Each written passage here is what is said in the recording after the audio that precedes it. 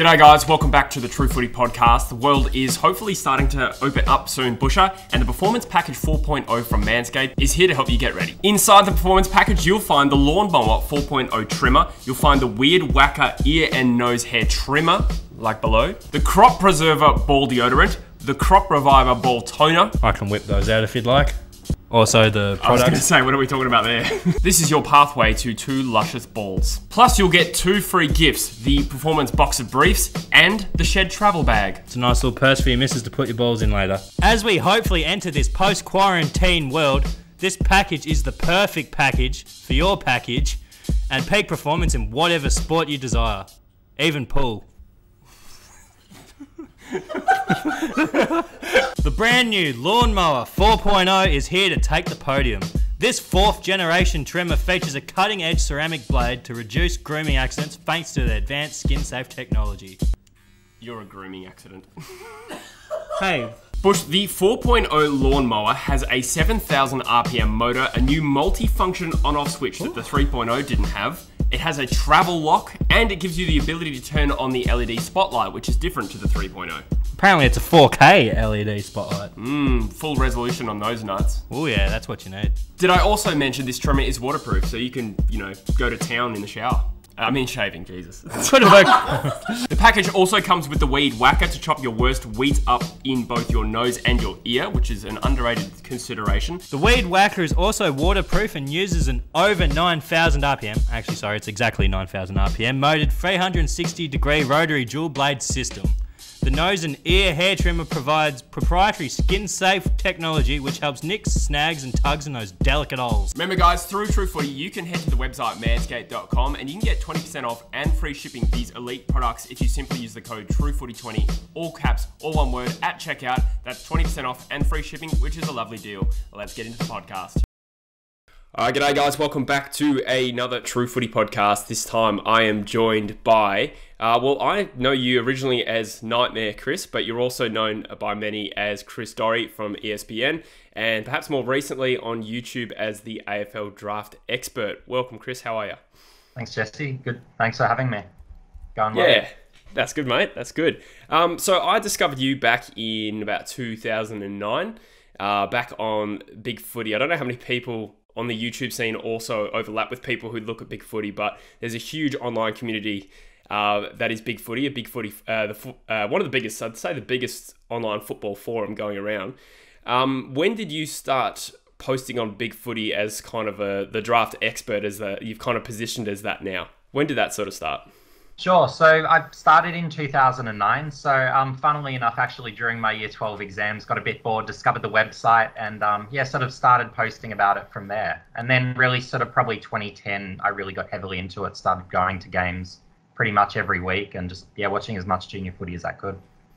Yeah, I was amazed to learn that you're actually a very similar age to me, because you sort of write like someone a lot older and, a bit more life experience. But what drew you to the draft specifically? Because certainly now, but even more especially back in 2009 or whatever it was, that is quite a niche part of football. What is it that drew you to the draft as such? Yeah, so for me, I always had an interest in the list management space. I did, even in primary school as a kid, just growing up, sort of all these fantasy trades. I'd love to have this guy on my team, so I might have liked Aaron Sandilands. My team wants a ruckman, and he was still young at the time, so that sort of concept. And I thought from there, the draft was sort of that next extension of that interest.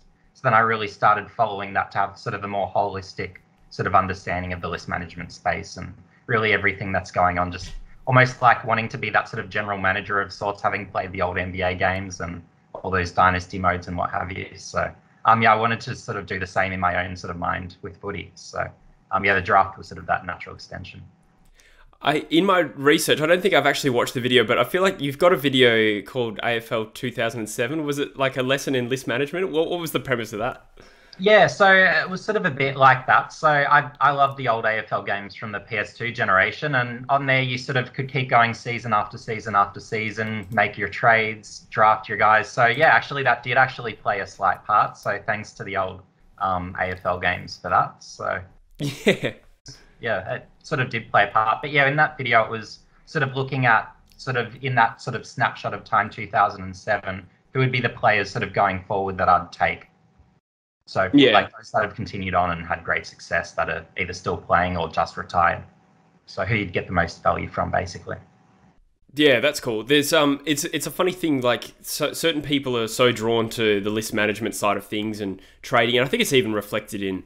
I think you were saying it's the same with ESPN, but on YouTube, I certainly noticed there's an explosion of interest around drafts and trading. And myself and a lot of my friends are the sort of people who play FIFA not to play Ultimate Team, but we do the manager mode because we simply love that side of things as well. So it's cool that you sort of went from being sort of like I'd say casual football fan to sort of becoming sort of the draft expert as such, when that kind of, I'd imagine on BigFooty didn't really exist in that space, but you've become kind of a source of knowledge and information around the draft for, like I said, over a decade. Like I've been following your work for however long it's been. I think I joined BigFooty in 2009, so that's why that year comes to me. But eventually you started doing some work for ESPN in the drafting and trading lists management sort of space of AFL. How did that opportunity come about? Yeah, so that came about through actually getting noticed on BigFooty. So over the years, I've probably averaged somewhere around the 400 to 500,000 sort of range in terms of view count overall in the threads, and I'd have, it could be something like, say, 3,000 or 4,000, maybe 5,000 comments within the thread. So getting those sorts of numbers, that would have certainly helped. But yeah, my manager at ESPN, and this was right when ESPN was launching in Australia, he was a long-time follower of what I'd been writing. And over the journey, I'd had a few offers to, I guess, start with some websites where just people just really off the street sort of approached me and said, hey, do you want to start a website? I declined those opportunities, but when ESPN came calling, just being a big NBA fan, knowing the ESPN brand, I thought, hey, let's do this. It's too good of an opportunity. Never considered sports journalism at all, never thought about writing, never rated myself as a writer growing up, honestly. So that was a surprise to me at the time, but yeah, it's worked really well. And yeah, it's been a really successful move that I've really enjoyed. That's cool. Your story is an interesting one where instead of, setting out for the goal of getting noticed or working in the sports media industry, someone like myself, I'm actively trying to get there, but it's cool that you sort of did it almost as a hobby at first, and then you did such a good job that even though you weren't necessarily pushing for it, you got recognized for it as well. You're also on YouTube now. What inspired you to make that transition, and how's that all going? Yeah, sure. So last year with the lockdowns in Melbourne, obviously there wasn't too much happening. I was getting bored because there wasn't really any junior footy happening in Victoria. So I thought, hey, this is an opportunity just to develop a new skills. So in my year off last year, and it wasn't a full year off, we still had footy happening in the other states, but I had a bit more time really just to read books, learn things about myself. And from there I decided, because I've got the writing skills, what if I develop some sort of video skills? And on websites, whether it's ESPN, AFL.com, I guess there's more of a push to create more video content, maybe do some podcasts, those sorts of things. So I guess it's an opportunity to, one, sort of develop my skill set rounded out in that capacity, but also to share some content that may not necessarily go up on ESPN, just as something extra for those readers that have been loyal to me over the years and just want that something a little bit extra. So I thought I'd do that there. Yeah, it's awesome. I do like it. You really delve into some niche topics as well on your YouTube channel, which I think is great because this space is obviously still in its infancy. So someone who's doing quite analytical work, it's quite refreshing. Do you want to give it a bit of a plug? I didn't even mention the name of the YouTube channel and the types of content. Why don't you tell us about it? Yeah, sure. So AFL Draft Expert is my channel. So yeah, it'd be great if you subscribe. The more subscribers, the more content I'll be producing. But yeah, it's mostly draft-focused content, a bit of trade stuff. The start of the season, I might do some Supercoach and AFL fantasy sort of content as well. And it's really just almost, in some respects, it's content that doesn't make ESPN, but it's also some additional stuff. So ESPN each year, as an example, they'll only ask for my top 20 power rankings. I think probably because I go on a bit with my profiles and want to go into too much depth.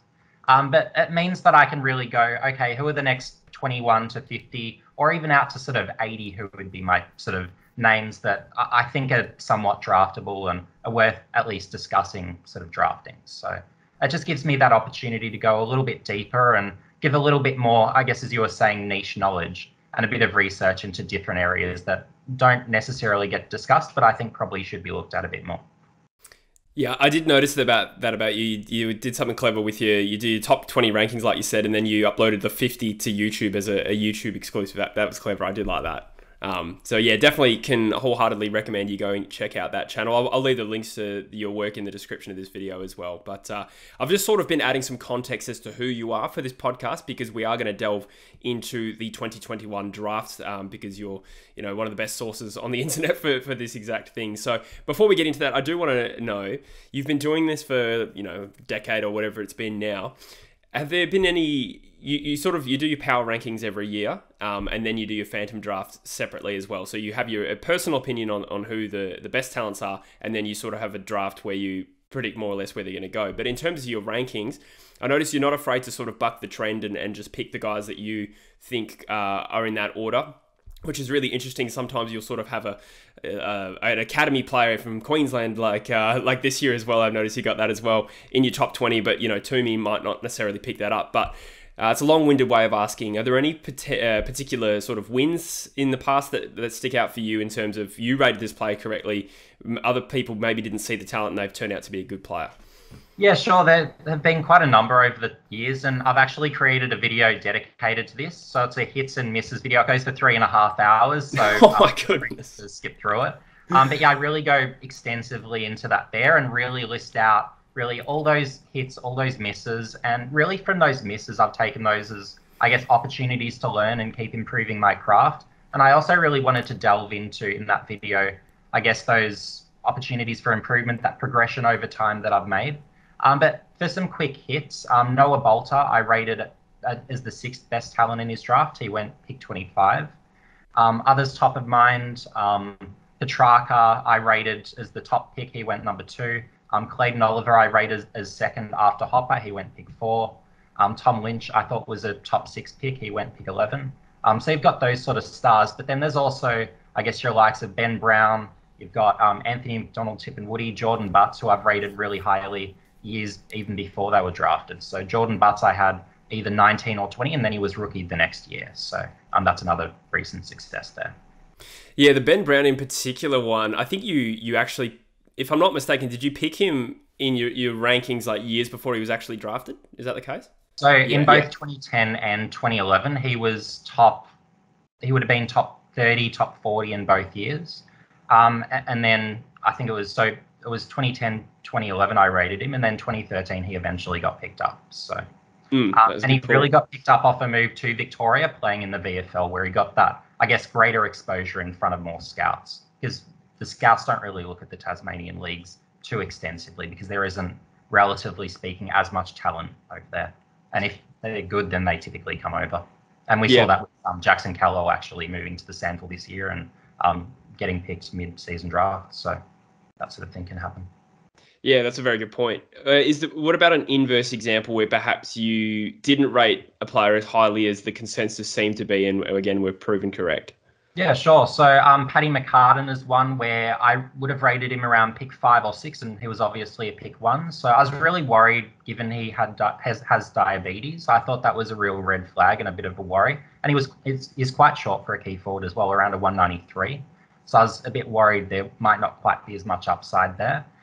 For some others, Josh Shackey, he was a pick 2. I had him around 7. John O'Rourke, I had outside my top 10, same with Lockie Plowman, and they were picks 2 and 3 respectively. And I tend to pride myself actually a bit more on, I guess, those that go really early, and I rate quite a lot later, and I feel like I'd overlook them for other talents. So, yeah, they're the sort of types I really enjoy almost the most in some respects, as those wins. Yeah, I like that. The reason I asked that as well, just to sort of gain a bit of context, because you have got a few rankings that sort of buck the consensus trend in this draft as well, but we'll get to that a little later on. Let's talk about the 2021 draft generally. In terms of a whole talent pool, how do you think the depth and the sort of top end quality would compare to previous drafts? Would you say it's shallow, or is it relatively deep?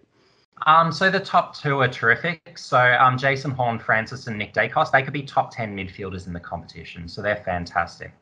From there, the next 3 or 4, again, pretty good.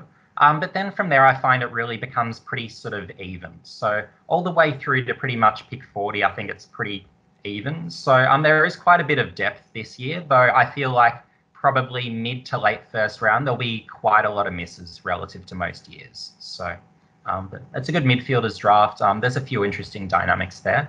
But I think the Victorians, a bit like last year as well, will be quite hit and miss. And you almost need some level of conservatism towards your selecting of the Victorian talent, given they weren't playing last year and we only really got the first half of this year seeing them. So that definitely plays a part.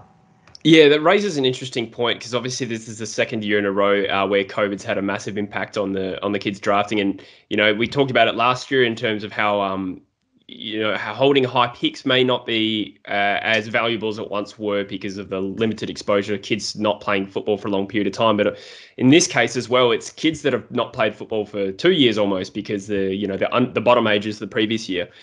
Is that mainly why you think that it may not be a good year to, say picks 1, 2, and 3 will be strong this year, but is that sort of the thread you're pulling out there is just because of the limited exposure makes it hard to take a punt on a Victorian kid?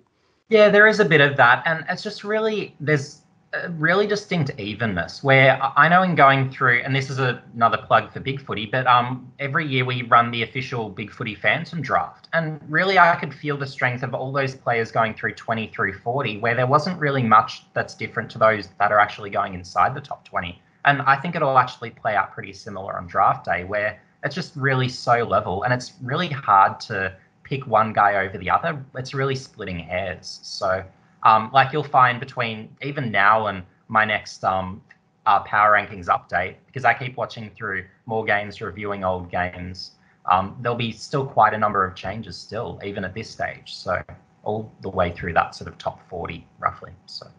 Yeah, interesting. As a hypothetical, do you think if your club held a pick, say 5 or 6 in this year's draft, do you think you would almost prefer picks 17 and 18 instead, just so you get 2 bites of the apple based on that logic?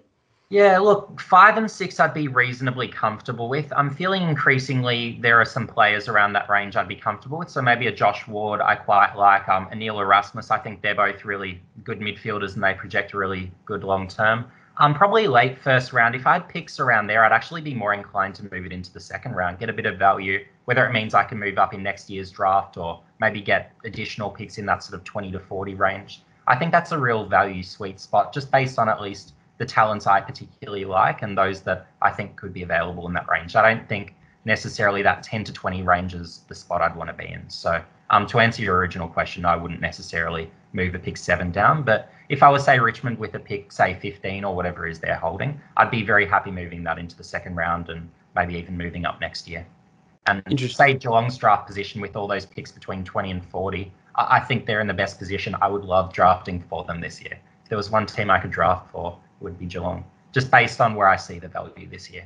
Yeah, I think they've got picks in the mid to late 20s and maybe early 30s as well. They've got a host of those. They're a club that were sort of linked to maybe trading up the order, but when you say it like that, maybe they're quite really happy. Comfortable, and that's just me based on my evaluation. Clubs, because they're all going to have different orders. They might have very different opinions, and they might have specific guys they want to target in the first round that they'd really like to move up to. So it really depends. But if I'm a Geelong, I'd love to get, say, a Leek Aliir, just as, in my opinion, the best key defender in the draft, and someone I'd almost pick top 10, where it's just he really sort of fits everything you want, where he's just that high leaper, incredible intercept mark, has the rapid rate of development. So all the signs are there that he's going to be a really good footballer. And I'm not sure everyone necessarily rates him, but I think second round he'll go and he'd be a great get for Geelong.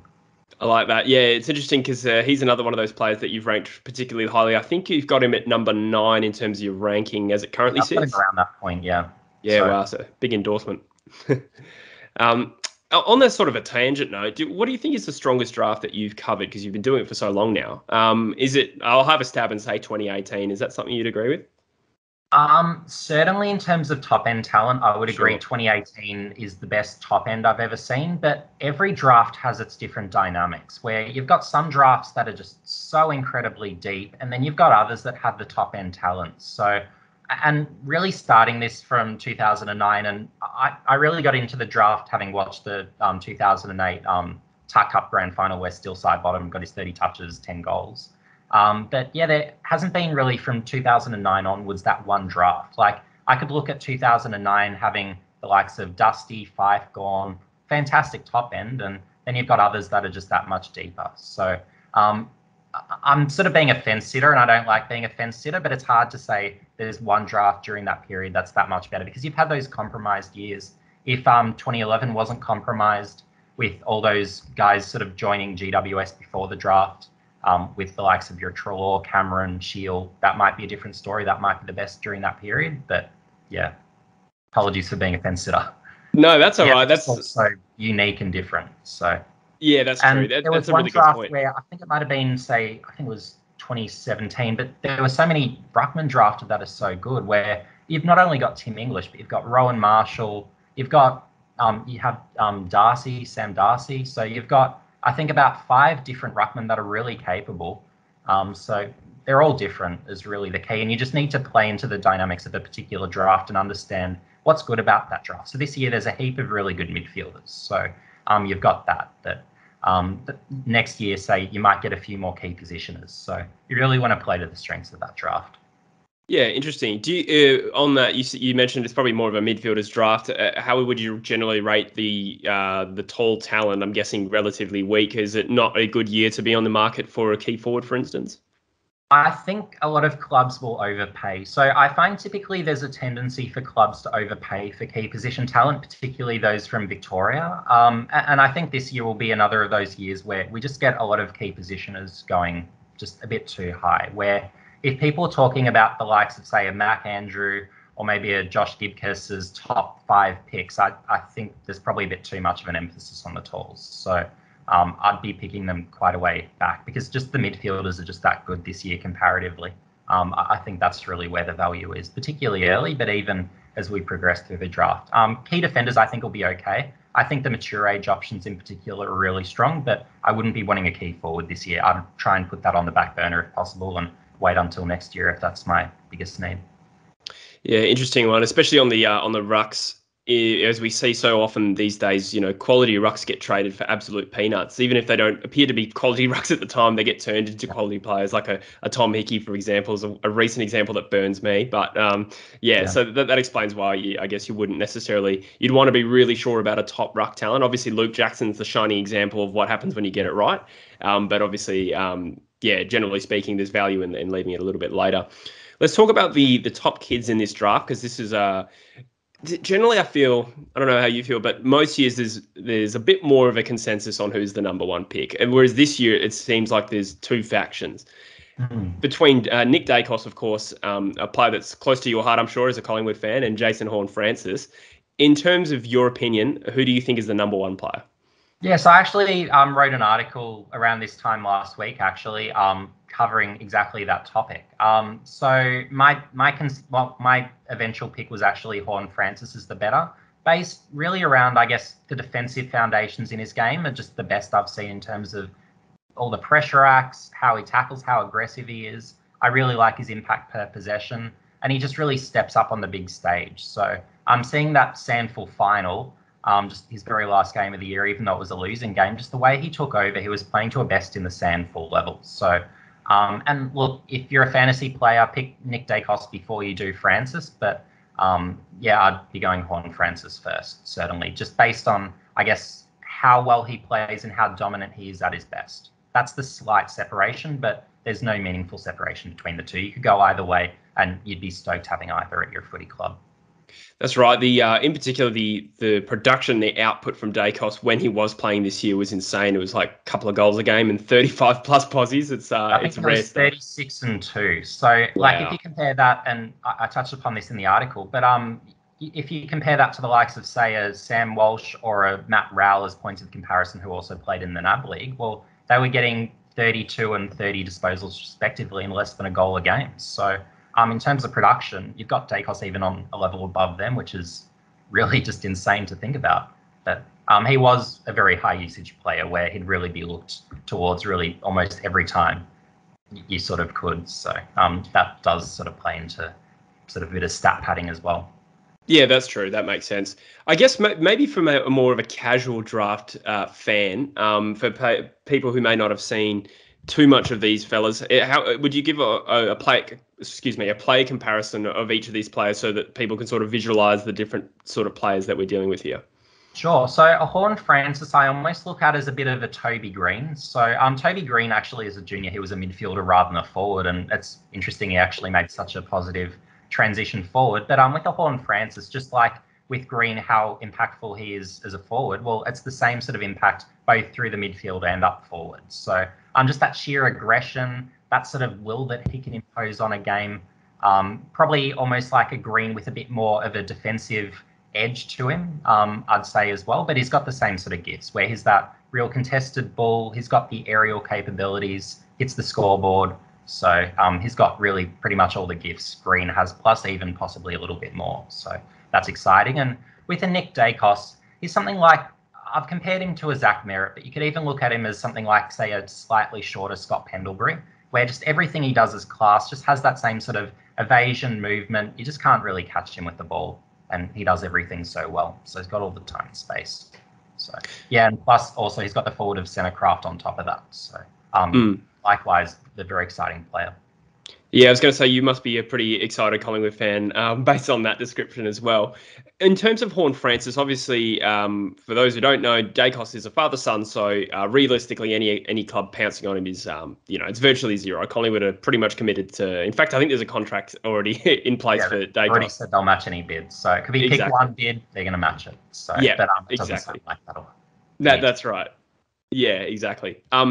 But in terms of Horn Francis, obviously we've heard about some certain clubs, Adelaide and Richmond reportedly trying to trade up with mega offers. I think Adelaide have offered 2 top 5 picks for a Horn Francis. Where do you sit on that? Do you think that is a good strategy on their behalf, knowing that 2 top 5 picks would net you most players in the competition who are established, or you'd almost think? But where do you sit on that?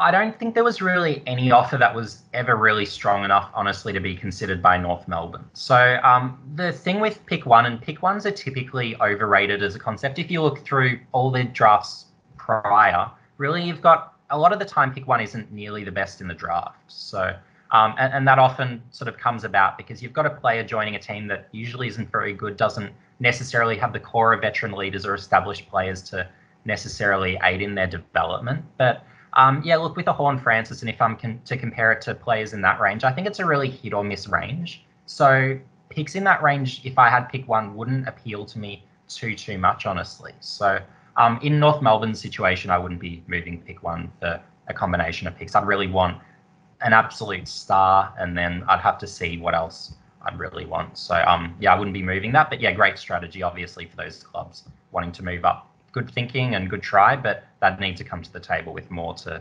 realistically get that done.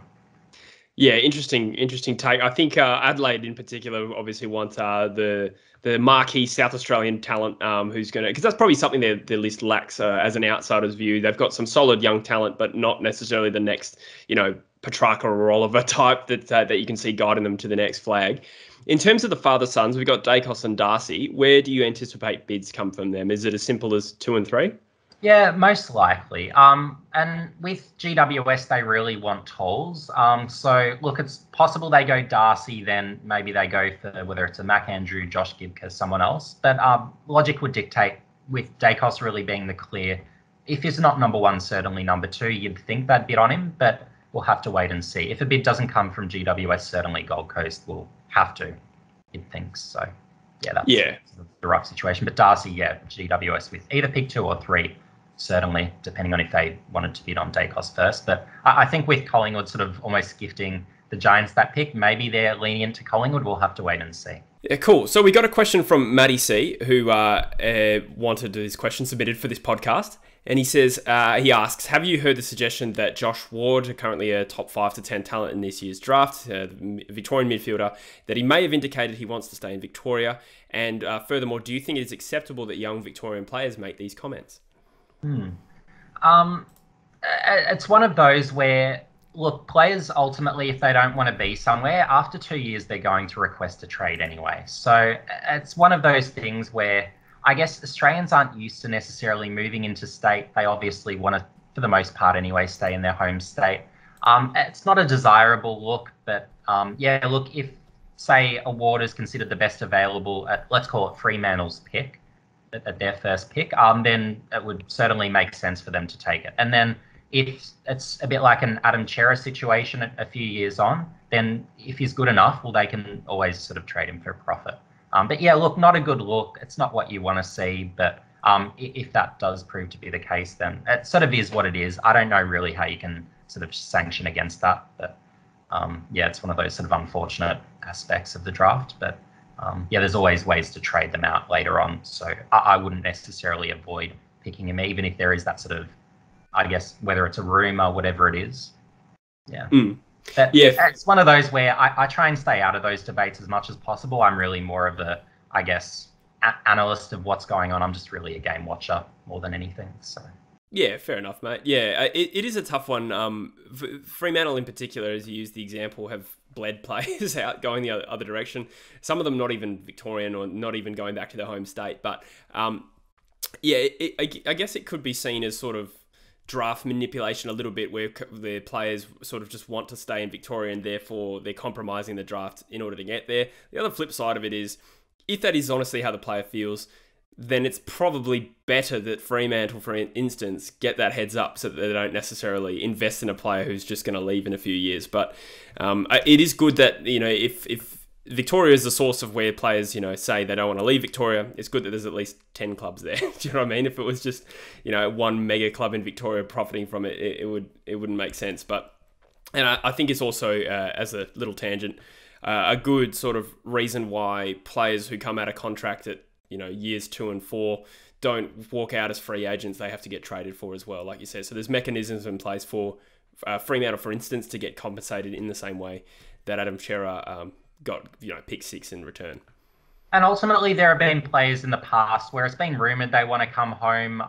Even looking at Fremantle, I believe David Mundy earlier in his career, he wanted to come back to, I think he was from Victoria, so he wanted to leave anyway, in any case. And he's stayed and he's had an incredible long career. So, look, you do have those stories where they change their mind, and some clubs are just that good at sort of integrating players, making them feel comfortable. So you just never know at the end of the day. And if you're a successful team, if you're a winning team, if you've got that good culture where people want to stay, then that certainly helps in that equation. And you can feel a bit more confident in, I guess, bringing someone over. So let's talk again about divisive players, the players that necessarily, by some are rated really highly and by others not so much. So in other words, they've got a broad range of where they might land in a draft or where they're ranked as such. A couple of examples of these include Ben Hobbs, Matthew Roberts, and to a lesser extent, Mac Andrew as well.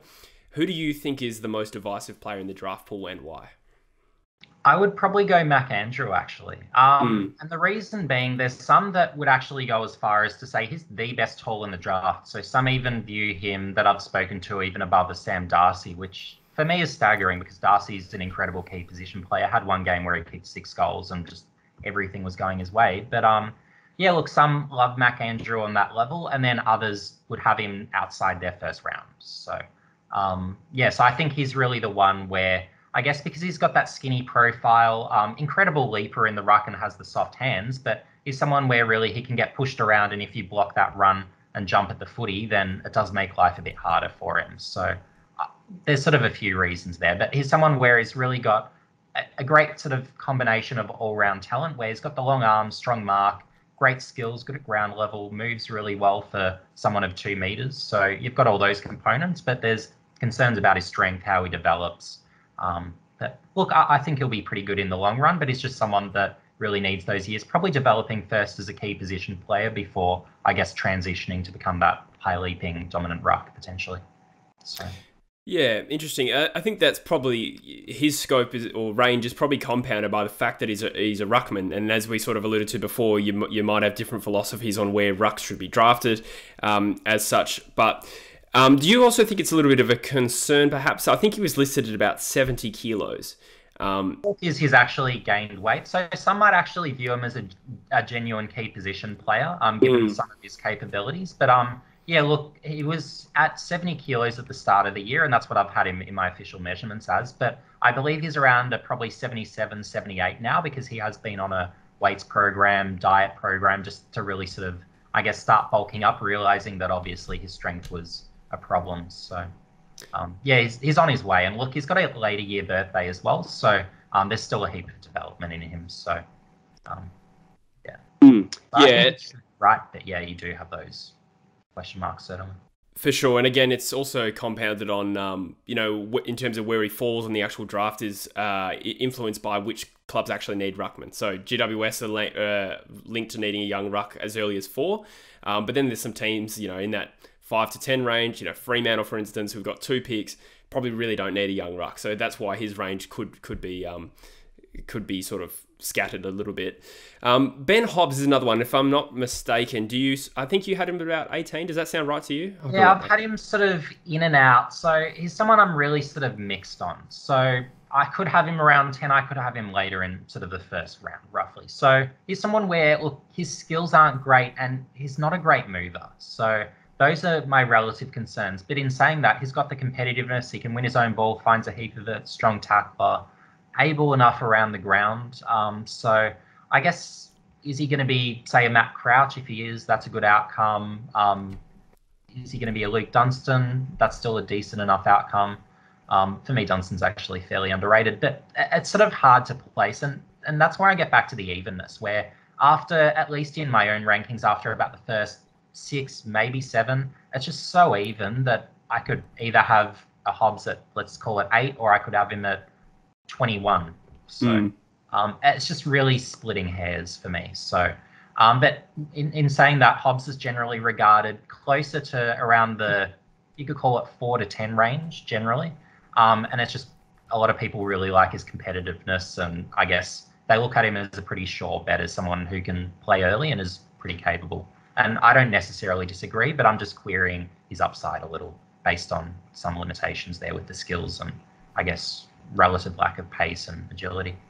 Interesting. Yeah, Matthew Roberts is almost the sort of opposite example, I feel, whereas I think you've still got him at about 7, if I'm not mistaken, whereas it seems to be that other people sort of having him fading away a little bit. Do you think, again, it's just a product of it's just so even within that range? With a Roberts, I'll definitely be moving him down based on his late season form. I'll probably still have him inside the top 20, but again, he's one of those where he's almost now into that range where it's just part of that even group. So he could really be in that same bucket with a Hobbs based on my rankings, where who would I rate higher? Not sure. Roberts, he started off the year just like a house on fire. We're in the Sandful under-18s. He was getting his 35 disposals, probably a couple of goals. So absolutely dominating. Got hurt during the middle of the season, came back later.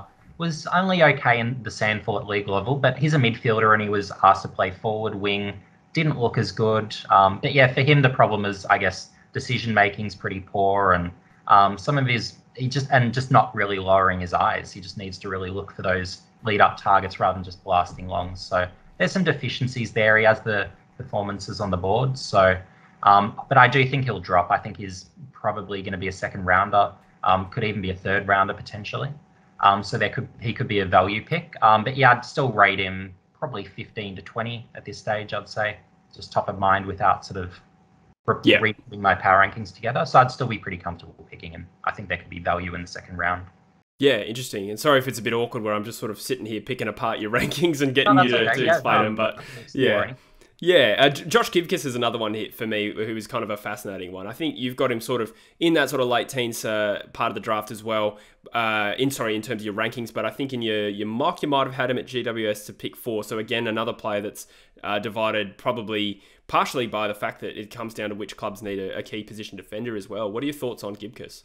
Yeah, so there seems to be a consensus that he's by far and away the best key defender in the draft, and he's viewed pretty universally really as a top 10 pick. But he's one where I liked him early in the season where he was really launching for intercept marks, has a great leap, and when he sort of focuses on that intercepting component of his game, I find quite good. But I found after that, he had some games forward, looked lost, looked uncomfortable, just really didn't look good. And then he had other games where he'd play a really lockdown role and there was no intercepting or rebounding component. So I was a bit worried for sort of how his game looks. So I still think there's a pretty good chance that he'll be a good footballer and a capable key defender, but I'm not necessarily seeing his upside being as high as Alik Alir. So with Alik Alir, you've got an even higher leap, much better intercepting capabilities. So and you've also got the incredible rate of development. Even though he's the 2 years older, I don't think that's really going to matter. So But yeah, with a Gibcus, I'd be pretty comfortable picking him if he was available around that 20 mark. But top 10, I'd be pretty nervous. I think there's better midfielders in that range that will have better careers, certainly. Interesting. We've got a question from Chris, friend of the channel as well, who's a Fremantle fan, and he's a little concerned because Fremantle has been linked to a Gibcus when they don't necessarily need a key defender. But he wants to know, in your opinion, does Gibcus have any forward line ability? Absolutely none. I would not pick him forward. Looked absolutely lost as a forward. Don't do it. So to put your Fremantle fan at ease, I think he'll be taken well before Fremantle's pick, so I wouldn't be too concerned there. I think whether it's a GWS or Gold Coast, they're probably the more likely destinations, probably one or the other pick him up, but I don't think Fremantle would be a likely destination. I think they're pretty comfortable with their key defenders, and yeah, I don't think Gibcus will be there anyway, nor of interest. So, yeah. Interesting. Yeah. I'm sure he'll be comforted by that. Josh Sin. So this is a player that, putting my Eagles cap on for a second, I think I've read that, we've interviewed him 4 times, and I don't even know if that's, above average for a player that's going to go in that range anyway, or if we're actually genuinely interested in him. But as a result, I have taken a bit more of an interest in Sin, and I actually really do like his skill set as a really sort of attacking and fast and relatively good ball user, or at least an aggressive ball user. Do you? It seems like his ranking at the start of the year has fallen away compared to what it is now. Or sorry, the reverse. It's fallen away as the year's gone on. Why do you think that is? Sure. So coming into the season, he was hyped based on, I guess, what he was doing at the younger level. So obviously there was no Victorian footy last year, but based on what he'd done prior, very much hyped. And look, coming into the season, he looked pretty good. He was really aggressively taking on the game with his run, aggressive kick, as you say, where he can really, I guess, open up the game with his kicking sometimes, but it's really that run that's almost that best ingredient. But then sort of after that, after a few games, got hurt, I think it's hamstring and ankle, if I remember correctly. So he's had a few injuries that have held him back and sort of, I guess, impacted on him. And look, when he's played, he hasn't looked quite on the level that I was hoping. I was hoping probably for a bit more of a contested component. I wanted to see what's he look like through the midfield. There wasn't really that opportunity, or at least in the games I've seen, where he's really just been that driver sort of from deep in defence, really, I guess, taking on the game with the run. So it's really been those running components that have excited me. But with West Coast, one thing I've noticed, and there is actually probably some validity to the theory of Sin joining West Coast, is West Coast have a tendency to pick players who in years past have been really good performers. So that have really dominated in the under-16 ranks, under-17s and what have you. So, and with Sin having that reputation before this year, he's one of those where I'd say he's a plausible pick for West Coast. So, based on their drafting tendencies. Yeah, I think the big example of that's probably Jared Brander, and obviously that didn't work out so well. Yeah, so you've had Darling, you've had Tom Swift, who was considered one of the best 16-year-olds ever. True. You had Edwards. Like, there's just so many where I just look at all these drafts and sort of half the players, and I'm finding on a level more than any other club, you really look at, I guess, those that have gone really well in years past. So it's an interesting thing, but something to keep note of if you're a West Coast fan.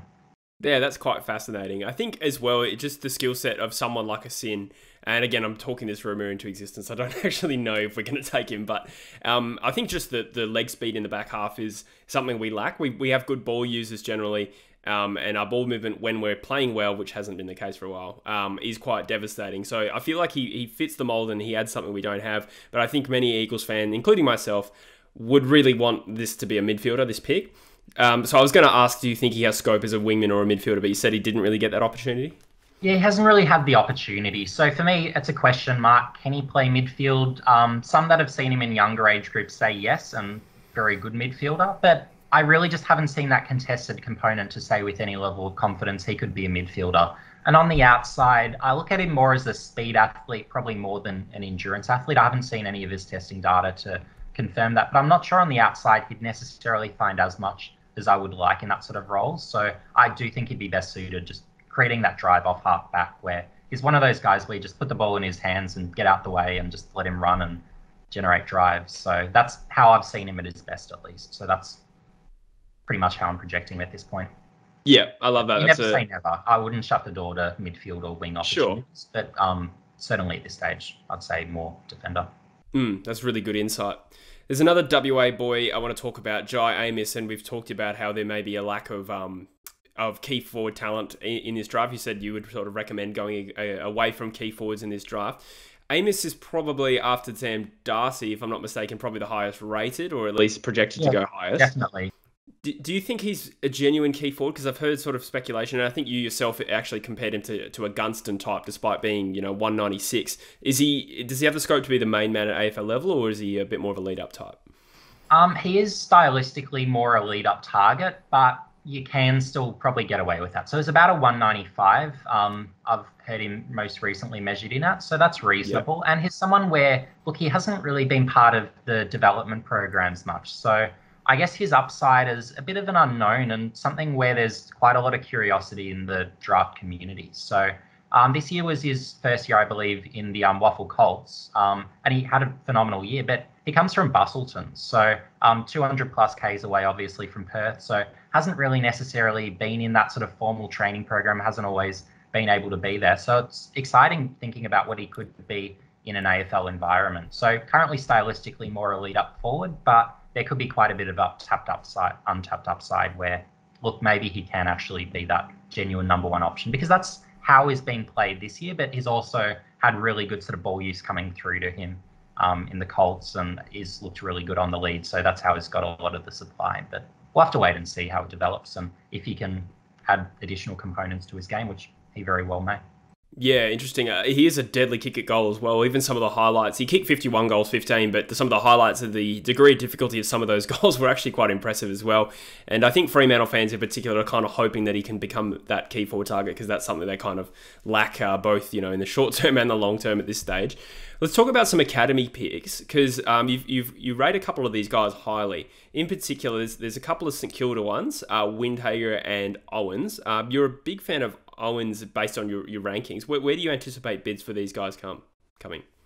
So Owens, there could be interest in the 15 to 20 range. So it's not certain that St Kilda will secure him. So obviously for St Kilda, they would be relying on a bid outside that sort of top 20 to be able to get him. So we'll have to see there. I think he's probably a late first to second rounder. So St Kilda will have to wait and see what happens there. With a Windhager, though, I think he's probably a second to third rounder, so they should be able to match him pretty fine.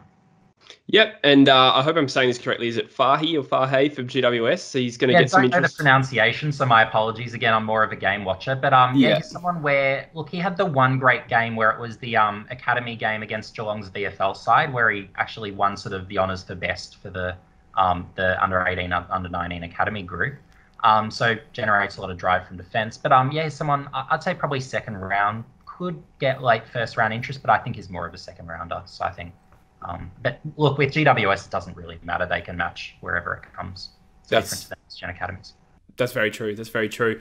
There's Jesse Motlop as well, who's a player that I've grown to really like. His name's Jesse, and he does a podcast, so he's made a good start as well. But he's actually a player that I've grown to like. He's a Fremantle Next Generation Academy prospect. Should a bid come outside the top 40, if I'm not mistaken. Do you think he gets that far?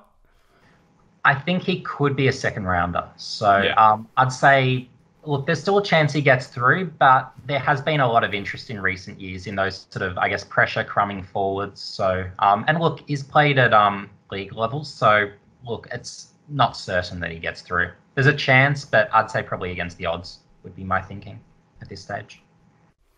Love that. Jack Avery now is a player that he's actually been on this podcast. We haven't had too many players on this podcast, but the week before the draft happened last year, we had him on, and he's a great young fella, and he's had a great year playing for Perth, firstly in the, I think it was Colts and Rezzies, but then he played some league footy as well. Colts and then up to league. And in the Colts, he was actually the leading disposal getter, incredibly playing off half back, which is phenomenal. I think he was going for around 35 a game, and then up at league level, just naturally fit in, just like hand in a glove sort of stuff. So he's had a really good year, and is someone that I've had in my power rankings and certainly will remain in my extended power rankings.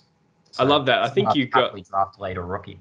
Yeah, cool. I was going to say, like, you got a bit of attention for putting him that highly, because it was kind of out of nowhere for a player that didn't get drafted the previous year. But I was stoked to see it as a fan of Jack as well. It's a hard question when we're talking about later rookies, but do you think he gets drafted, or do you think it's kind of hard to pick. 50-50. Hard to say. But if he is picked, it'll be later as a rookie. So that would be the range to look at him. But certainly if I had to pick in that range, I'd be very comfortable getting him. So probably is more that third tall defender, whereas that sort of taller, he's played key defence, and he actually played really well against Tyler Keitel, who's the best key forward in the waffle, and really sort of negated his influence. But at the same time, he's got those, I guess, intercepting capabilities, finds a heap of it.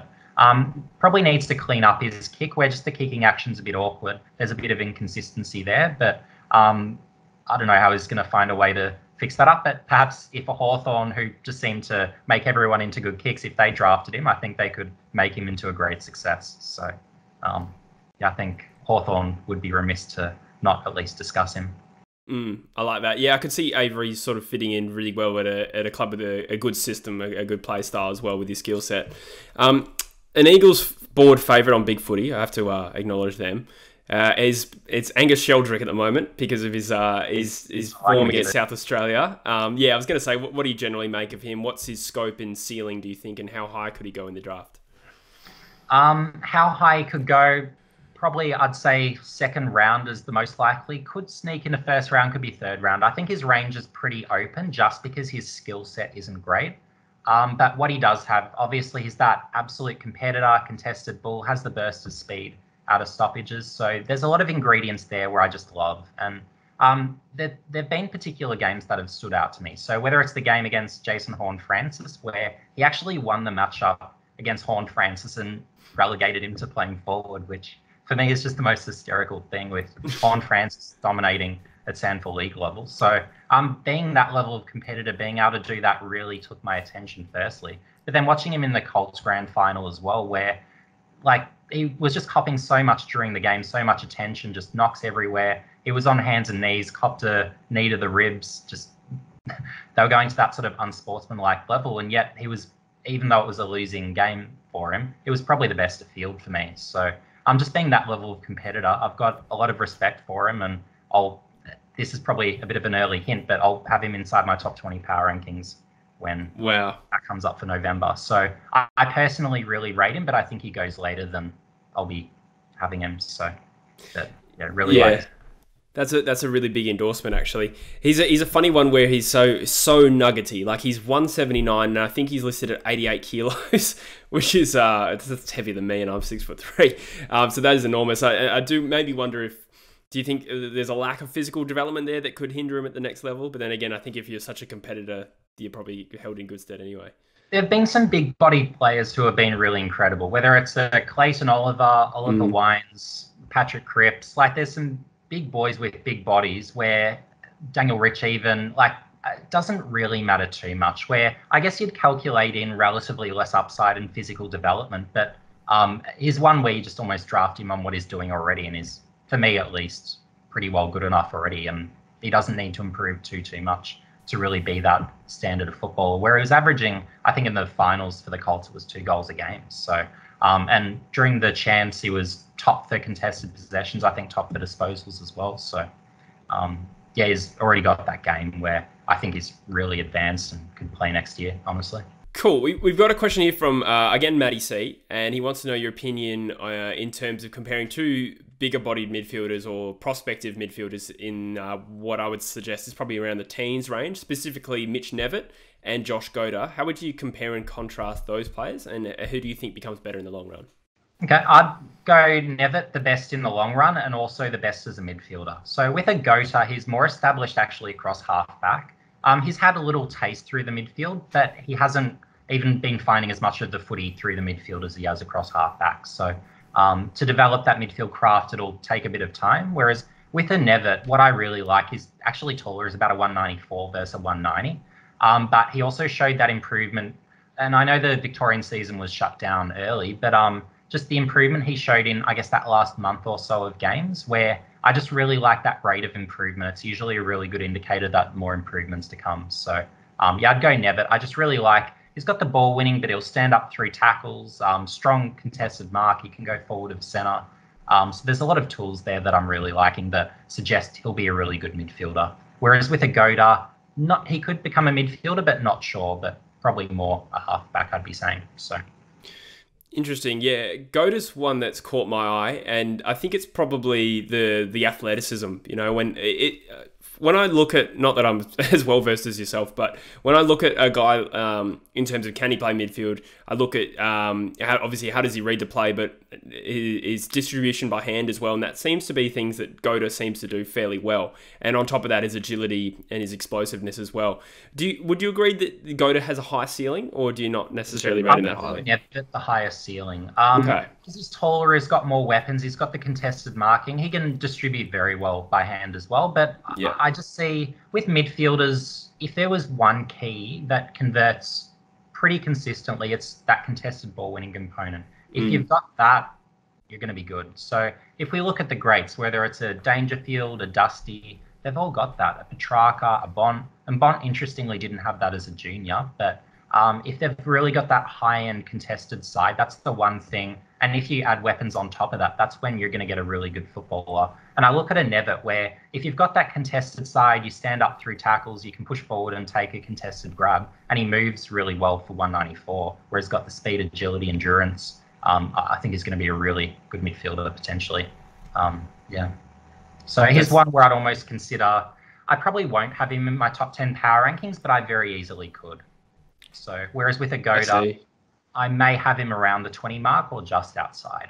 So a rough field. Interesting, and it seems like we're getting closer and closer to the day of the 2 meter midfielder. We had Nick Cox is playing a bit of there, and now Nevitt at 194. It's they're getting enormous. And the cool thing there is, just to stop you there, I think we're actually going to see that day pretty soon where, like, as long as they've got those ground level capabilities where they can win their own ball, they're good below the knees, I think that's a very possible vision. And as long as they can move as well, spread from the contest, they're going to be fine. And we're finding with taller players more and more so, they've got the small man skills where they move like smalls, they can use the ball like smalls, they've got the ground level craft. So I think we're going to see that. So I know it might sound silly to say, but I think we will be seeing 2 meter midfielders genuinely. So yeah, exciting times. That's wild. Yeah, when you got Paddy Cripps, I think is either officially or unofficially about 196. Yeah, so that's scary times. We got a question here from Chris again. He's a big fan of the draft. He says, in your opinion, should the draft age be lifted to 19, given that half the draft pool is completing studies and the other half is not? What's your take on generally the draft age? For me, this is one where I don't have too strong of an opinion, but I'd probably keep the age as is. So in the past, we've actually had the draft age even younger, where there were times where it was if you were born in the first 3 or 4 months, and even before that, the first 6 months of sort of that year before, you could actually get drafted, and that's been moved back where you'd have to sort of be 18 by the end of that sort of draft year. But for me, look, I probably wouldn't change that. But the one thing I would advise is the clubs to look a lot more to, I guess, whether it's your over ages, your mature ages. I think that's a really untapped opportunity. And this is an article actually upcoming for ESPN that I'll be doing, where I'll actually be exploring, if we look back at the players that have been, or the mature ages that have been picked inside the top 15 over the last 20 years even, there've only been 2. And if we look back at every draft over that period, there is at least one every year that I would say is a clear top 15 player, if not some years 2 or 3. So I think actually it's a missed opportunity by AFL clubs not to be paying more attention to mature age talents. And that's actually something this year you'll find with my next power rankings, which is a bit of a teaser. I'll actually have a few mature ages a lot higher than anyone else in the country probably will. So yeah, so I might stir up a bit of things there, but yeah, I think there's really genuine opportunities in, I guess, more mature ages, where you look at some of the great ones, where whether it's a Sam Mitchell, Aaron Sandilands, Brian Lakers, over ages, it's just, if you go through all the names and those that are even those years older, whether it's a Tom Stewart, whether it's a Tim Kelly, who are both 5 years older, they've actually got more upside than you'd expect, and they can be among the very best in the draft. And if you compare their actual draft position to how good they are in hindsight, it's just such a huge disparity that it's just an untapped opportunity, plainly put. So that's true. Yeah, Isaac Smith and Blaine Boakhorst. The one miss, but yeah, too many misses relatively. No, that's true. So probably only he and Dean Towers, top of mind, relatively weren't for those picked sort of top 25 have been the relative misses. But yeah, just late draft, rookie draft, so many opportunities and so many guys. Like I can just look at the waffle. You might watch some waffle, but the likes of, say, whether it's a Jai Bolton or Hayden Sloyth, for the last 4 or 5 years, they've been AFL quality, and they're just not getting picked up. So that's a real shame for them. But for me, they could be, across so many teams, genuine best 22 players. So you've got those guys running around every year. So yeah, it's a shame for them, but I think it's a missed opportunity by clubs, honestly. That's an interesting little tangent there. I want to ask you about it. Is what do you think it is that separates these mature ages from other mature ages? Do you think, is it simply that the recruiters maybe look at these players and they don't have an AFL quality, but whether it be like their athleticism or probably, you know, skill, like foot skills in particular? Because we see, he's escaping me, the fella Parker that from South Fremantle that is now at Richmond. You know, it's funny to me that he's playing for Richmond, or Amalian Pickett was playing for Richmond when a Hayden Schloith or a Jai Bolton are continually the best players in the waffle. They don't get picked. Do you have a theory on why? I think it's really down to age. And funnily enough, the year Tim Kelly got drafted with pick 24, I think it was actually Sloith, who was his teammate, who won the Sandover medal for the best in the comps. So when that sort of stuff's happening, you know there's something going wrong there. But I think it's really clubs overly focus on age demographics, where they're just so focused on that they just miss the opportunities where they can get genuine best 22 players from outside the AFL, where it's like, if you could get a 30-year-old Dustin Martin, well, of course you'd do that. So like, it's really, you almost need that focus a bit more so on improving your best 22 at all costs. Whereas I find the focus is just too much on, let's have enough of this particular positional type or players in this particular age group, given where we're at as a list. I think probably the focus is a little bit off that sort of, I guess, winning focus that clubs should have, relatively speaking. And I think, again, with that, there's opportunity to improve. Yeah, I like it. No, I agree with what you're saying. And Schloith, he's actually a mate of mine as well, so maybe I'll get him on the podcast and he'll tell me all about that Sandover medal as well.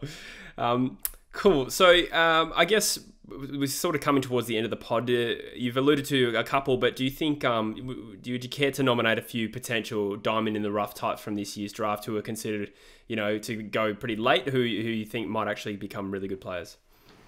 Yeah, so keeping on the topic of mature ages, I think Bailey Rogers, Sandover medalist, I think he would be an absolute bargain for a club.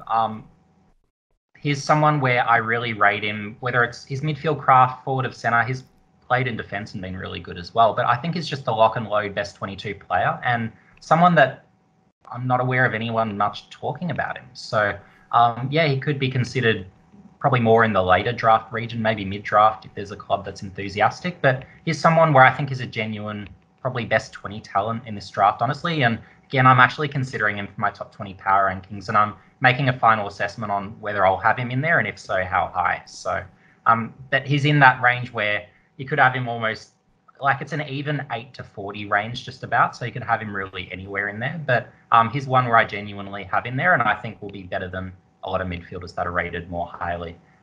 You've got Lee Collier, who he could be a second rounder. I think is probably a top 10 talent, honestly, if you look at it in hindsight. So I think it's really, again, those mature ages that are the real value opportunities.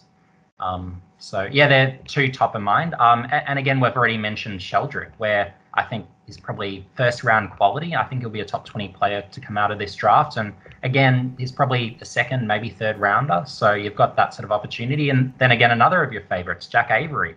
If I've got a late pick, he's someone I'd be very comfortable picking, or even a rookie. So yeah, they're just a few names top of mind. I love that. That's great insight. Before we wrap up, we got a couple of questions here. First of all, I just want to know, as a Collingwood fan, we haven't really talked about the Pies much at all. What are you hoping to get out of this draft, other than Nick Dacos? You know, inform me, but like, is there a chance you guys are going to take a couple of later picks as well, or what's the deal here? So the key for Collingwood will be not trading next year's first. They've learned the hard way this year, obviously. True. But look, other than that, I'd be saying, I guess you just need to look for value. I'd love a Lee Collier, given Darcy Moore is very injury prone. He probably averages, top of mind, something like 15 or 16 games a year, which, given all the finals Collingwood have played, just really isn't enough. And then you've got a Jordan Ruffhead who's a 30-year-old. So he'd be the one where I would make an absolute priority of securing.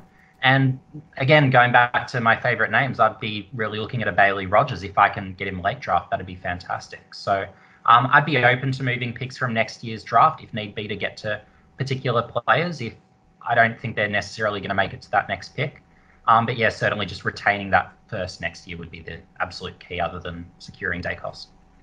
I like it. That would be interesting, and that's what makes the draft so exciting these days is the prospect of live trading, because at the moment with Collingwood's picks, you don't sort of think them a possibility to get a Lear at the moment, but obviously it can completely change if they, match a bid and, Yeah, they might trade out some of those picks from this year's draft and trade back in and exactly. Maybe it's the pick before Geelong's first pick, or maybe it is that Geelong first pick, or who knows. Yep. I'd say they're a good chance to get him, or maybe with that next pick on. Yeah.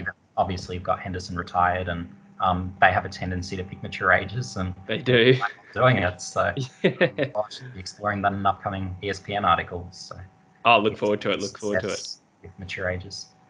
Cool. We got a final question from Chris here, and it's less so much about this draft in particular, but he says, what pathways can lead to becoming a media draft guru? So I guess Chris is a young sort of, he's massively into the draft. He's a really smart young fella, and he just, I guess, wants advice from someone who's somewhat done it. Yeah, sure. So obviously my pathway was BigFooty, and really how I succeeded there was, I guess, getting out there, doing something, but then also just engaging so much with people. I think that really sort of, I guess, helped build me up in some respects, where it just probably got me a bit more exposure, a bit more known, and a bit more interest in what I was doing. But yeah, I guess for me, the key would be getting out there, doing something. So whether it's starting a YouTube channel as you've done, or whether it's being on BigFooty, or maybe it's reaching out to the AFL Draft Central website and seeing if you can start writing for them. I think they're probably some of the best opportunities if you want to get into the draft and talk about the draft and sort of build up a profile there. But yeah, I don't think necessarily you need a journalism degree. That can certainly help, but you do need that, I feel, sort of that experience, and then it makes it a bit easier to apply for something, or alternatively get noticed sometimes if you're in a niche enough area, as I was at the time, with no one really covering the draft back in 2009, 2010, 2011. I know Toomey was probably a few years after that. Wow, so you predate Toomey. I didn't actually realise that. I'm not sure what year he would have started with AFL.com. I'm going to guess around 2013 or 14. So I've probably got 4 or 5 years on him in terms of watching the draft. Wow, that's pretty fascinating. Well, thank you so much for your time, Chris. It's been a really, really informative chat. For those who don't know, if you want some draft insight, you can either head to BigFooty in the draft sort of hubs sort of section, or you can find Chris directly on ESPN. Actually, I'll let you do this. Where can people find some of your work? Do you give it all a plug? Yeah, sure. So on BigFooty, I have a yearly thread. So it's called Knightmare's Draft Almanac 2021. So you can find all my work for ESPN there. You can engage with me directly, ask me any question. I'll get back to you. There's no one I just ignore. I just respond to everyone. On YouTube, I'm AFL Draft Expert, and on Twitter, AFL Draft Expert. So make sure you follow me and get subscribed if you haven't already on YouTube. Absolutely, yeah. Go check him out, guys. I've been following your work for ages, mate. So it's been awesome to get you on the podcast as well. All the best for the rest of the draft. It is truly one of the most exciting times of the year. I'm sure you'll feel the same. Draft day for me is like Christmas Day, which is really, really sad. But yeah, there we go. So thanks, Chris. And thanks for all the listeners. And obviously subscribe to both True Footy and AFL Draft Expert. Thanks, guys. We'll see you in the next one.